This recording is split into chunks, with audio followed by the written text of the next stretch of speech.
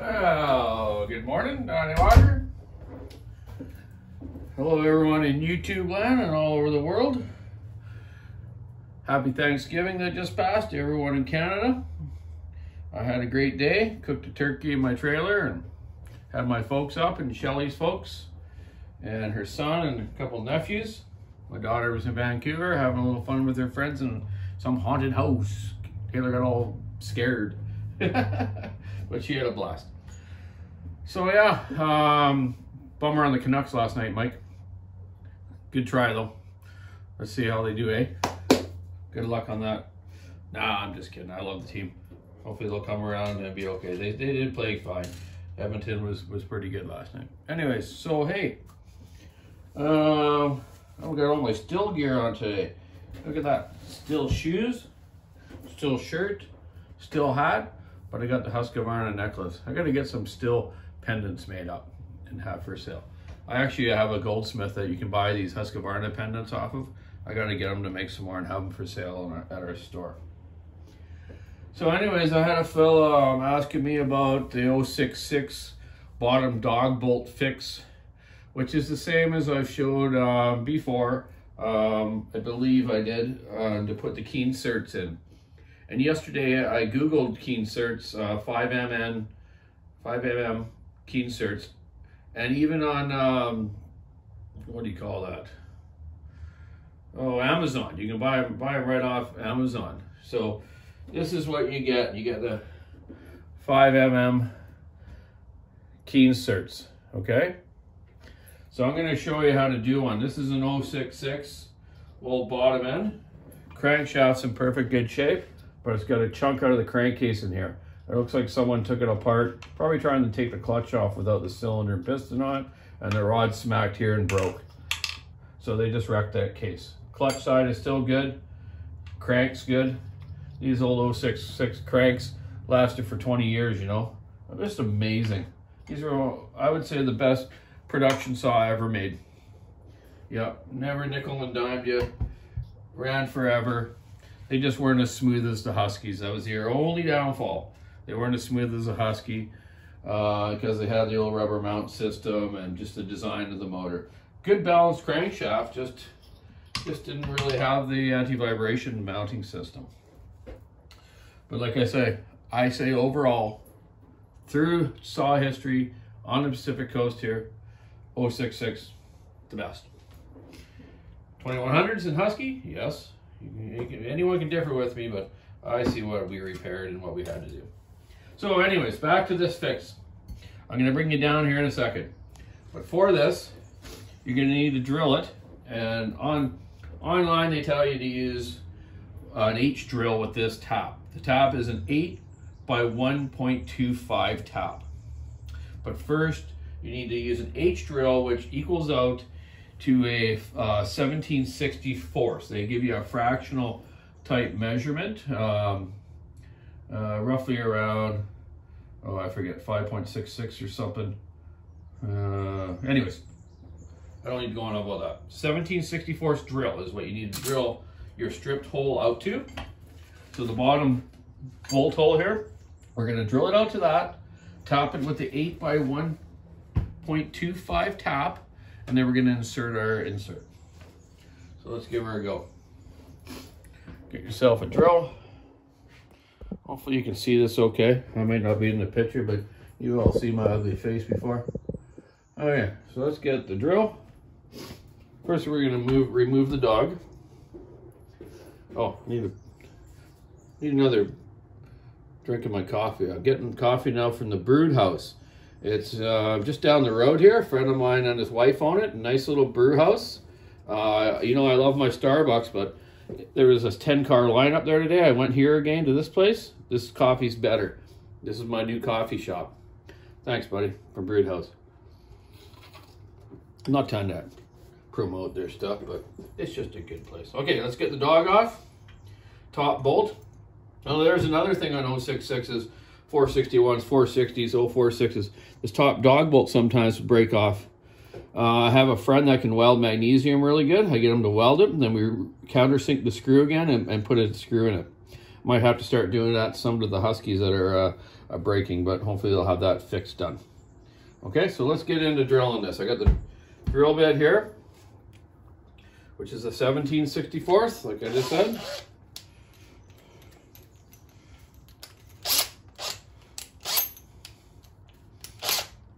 Okay, put a drill bit in today.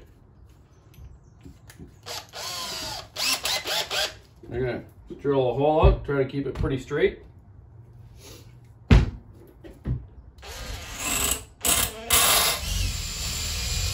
Okay, drill right through.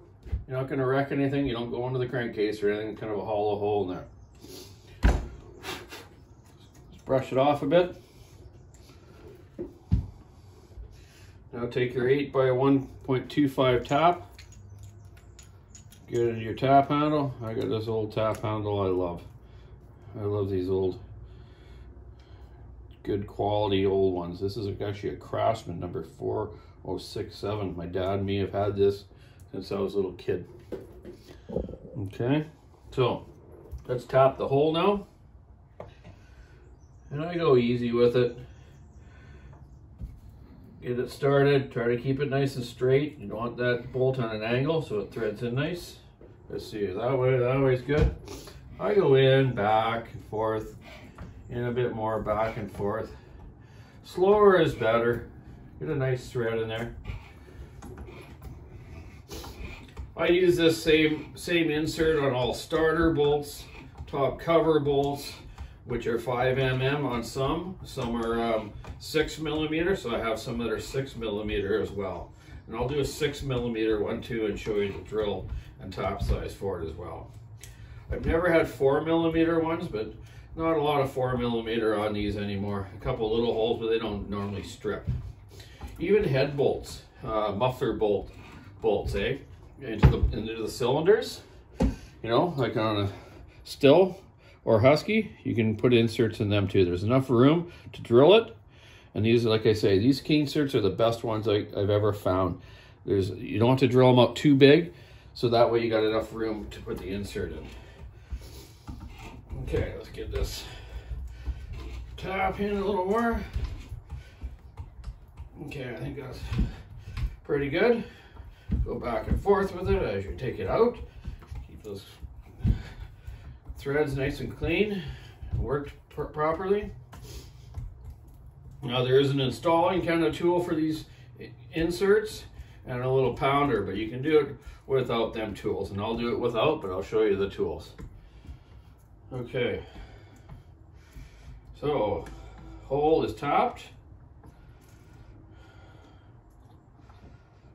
Okay, give it a little blow out with the air.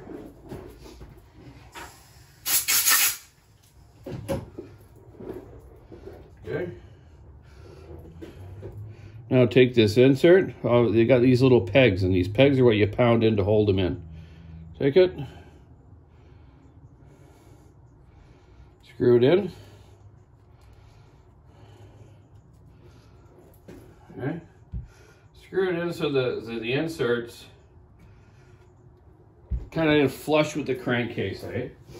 So if you don't have that tool, you can just take a pair of pliers and kind of turn this insert in with those pegs until it's flush, eh?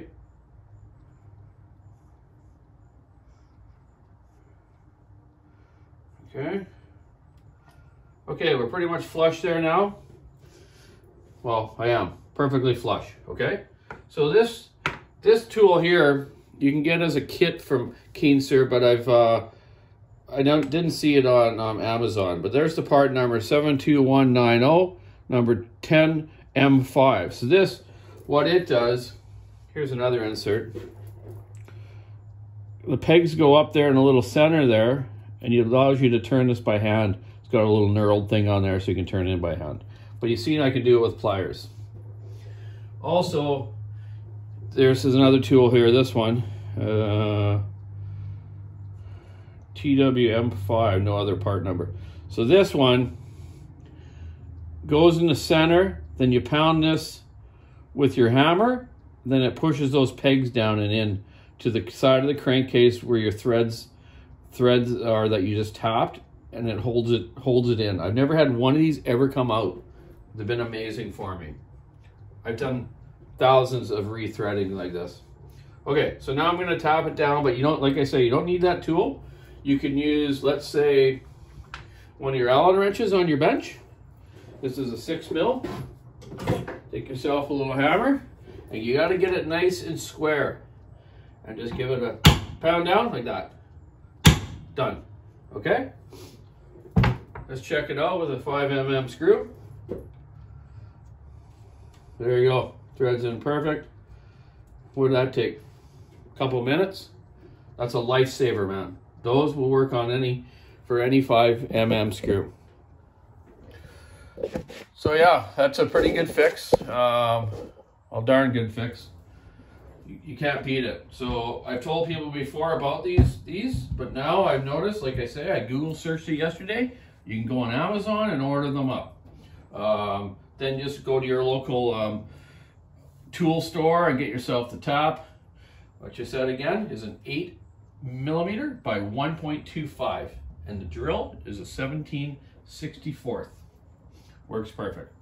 So anyways, that's that 066 fixed, which was also for many other models of chainsaws and any piece of equipment, really, with a 5mm, go-kart engines, bicycles, you know, you name it, man. Okay, so today's big bore day. Check it out, man.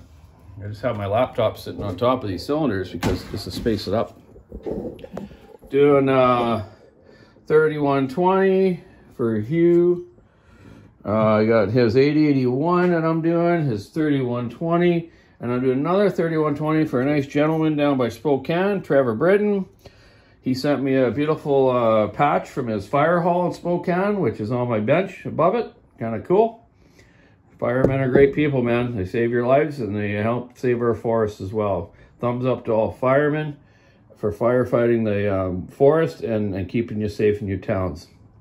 He also, it was funny, yesterday, I was just tearing his saw apart and I phoned him because the throttle on the 3120, that's something to watch out for. 3120 is brand new out of the box. Some of the throttles aren't adjusted right. You're only getting half to 3/4 throttle on them.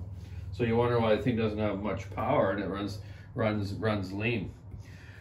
So check that adjustment. You'll see on your lever on the 3120 carburetor, you can screw the screw to adjust your throttle cable. That's what it's for.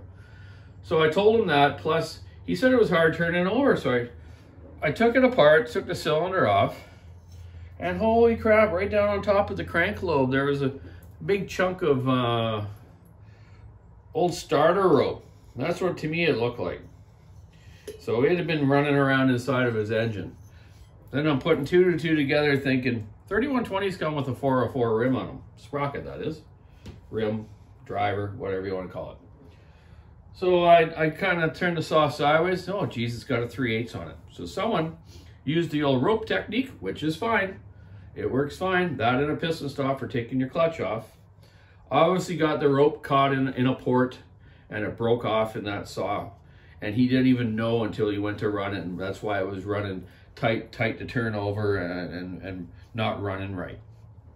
So if you are going to change your sprockets, do the rope technique properly. Be really careful. Only turn it back from top dead center, you know, maybe ½ an inch. Get that rope up there and turn it back up to it. Don't let it free fall into the transfer ports and get caught. You'll never, very hard to get the jug back off if you get it caught between the piston and the transfer port.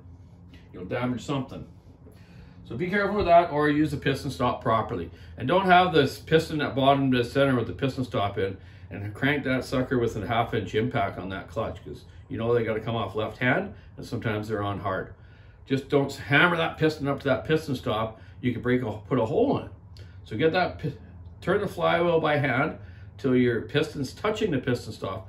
Then use your impact or a breaker bar.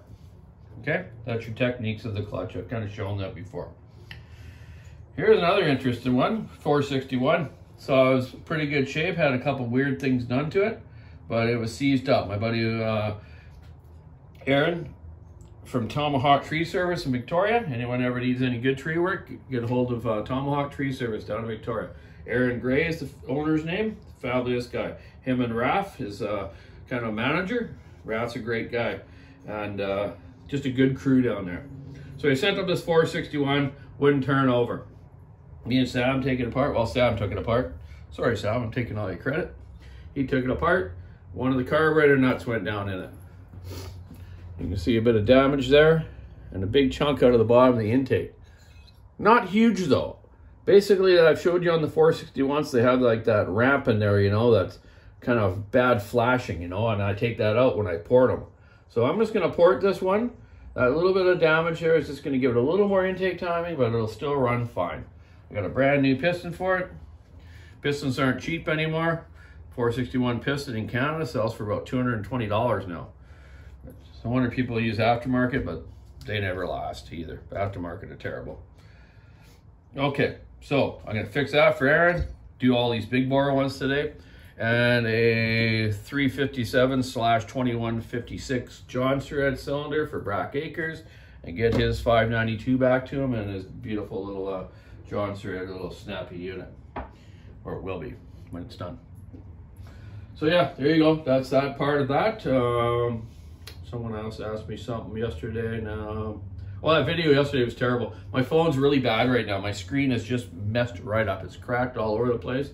I'm using my back camera on the back because the front was no good anymore. So Friday, I'm going to take this phone in and get it fixed. I'm going to go get a new screen on it and get it tuned up, just like you would bring your saw to me if it had a broken crankcase or something. And there's another thing. 661s. Oh my God. Crankcase is cracking like crazy. Good saw, good powerful saw, but had some case issues, but it's kind of cool that you can buy just a half for a 661. So you get a brand new half with it, with new screws and a seal and bearing in it, and you just swap the one side. Obviously they know they had issues with that side. That's why they, of course, let us buy just a half now instead of the whole thing like we did for years and years, eh? Yeah, okay, that's still day. Get on port in here now and get back and put some stuff together. I got a big surprise coming up in the next day or two here. Some stuff that Johnny got made. We're gonna be selling at our shop, and I'll just keep you in suspense about that.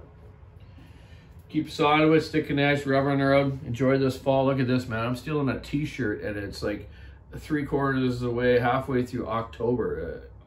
Very, very odd. And on the forecast this morning, they don't even see any rain for at least another week, you know, but we really need it. Gotta get them salmon up those rivers so we can get out fishing and catch some more beautiful salmon. They're schooling up out there right now like crazy out inside of the rivers, and our forest here is so dry. We're still in extreme conditions here. You're allowed to have a campfire, but I don't suggest it. You know, think about it, right? Just think about it. You go outside right now and kick the dirt. If we get any heavy rainfall right now, we're just gonna end up having flooding like we did a year ago or 2 years ago when we had that bad stuff in the Fraser Valley. Anyways, that's enough yapping for me. Gonna get to work. Have a great day. Thanks for watching.